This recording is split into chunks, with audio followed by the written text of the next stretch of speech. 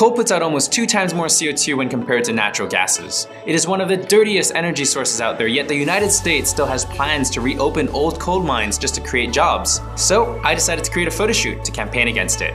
This, guys, is part 2 of the journey. Hope you're enjoying it so far.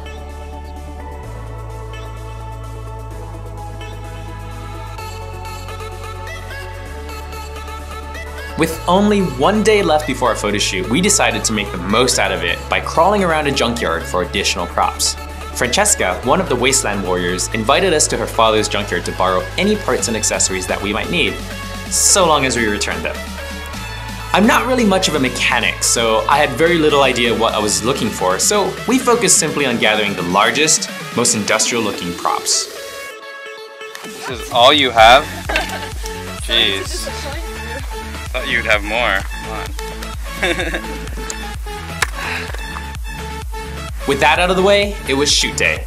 We found ourselves in a crazy mining museum called Ferropolis, also known as the City of Iron.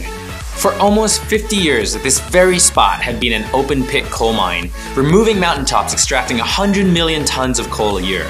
But with the advance of newer, cleaner technologies, the mine was eventually converted into a museum and event space with diggers and dredgers still intact for all to visit.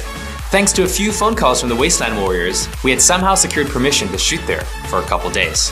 Till I figure out what to do, no one else can do anything. Where's my 16-35, Adam? I don't know. I need that lens. The biggest challenge would be to figure out how to make 3 different photos look completely different and dynamic with a single unmovable object. Unfortunately, there wasn't all that much time to think, with the Wasteland warriors eager to get their tents and props set up in position so that they could focus on their costumes. Taking an educated guess, I told them to set up the tent perpendicular to the excavator and crossed my fingers. He made a mistake, and I was right. He was wrong.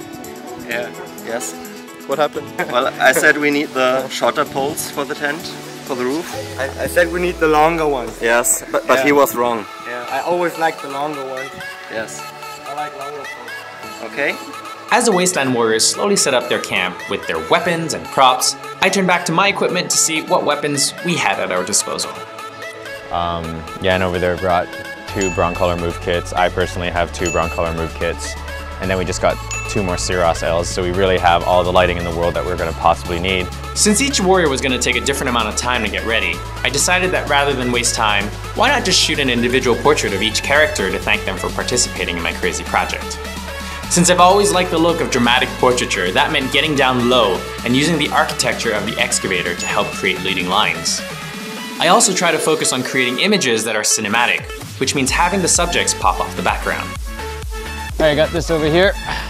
A quick little backlight. It's pretty awesome. It's basically like an overpowered speed light that can put out 800 watts, recycle really fast, and create consistent lighting. Cable free! Besides the backlight, I decided to sandwich my models in between 2 softboxes. The lights create soft directional lighting that really helps make the subjects pop, regardless of what position that they take.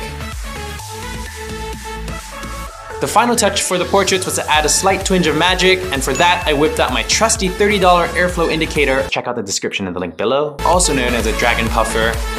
It's crazy what you can do with a tiny little bit of smoke. We have 1 more shot to take for our portraits, and we'll be good and ready to go. Like magic. With the portraits out of the way, it was time to prepare for the actual photo shoot. It was actually more of the same, except that it would involve shooting pretty much all of the models at the exact same time with way more props and setup, baby, a family, and some really, really big smoke grenades.